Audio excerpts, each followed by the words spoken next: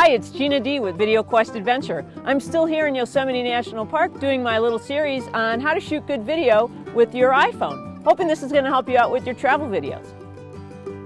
Today we're going to talk about vertical video versus horizontal video. This is probably the most important tip you're going to get for shooting travel videos.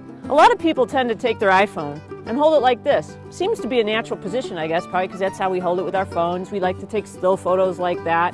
And that's all right, that's good, you know, you can do that for still photography. But when it comes to shooting videos, you need to turn it horizontally and shoot in landscape mode. The main reason we do that is because that is the format of all film, all video, anything you've seen. You know, we go to the movies, it's this way. Your television, it's horizontal, it's landscape. And that's what the format's set for. If you shoot this way, you're going to have two big black bars on either side of your video.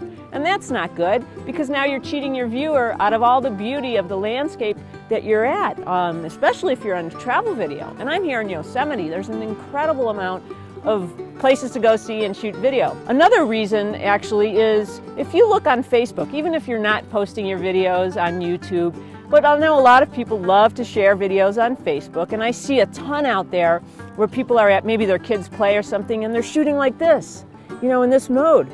Well, you know, I'm not getting a full feeling of where you're at. I'd like to see the whole stage, and I want to see those two big black wires on each side of the video.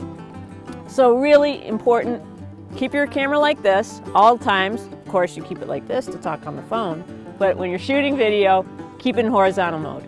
Thanks for watching.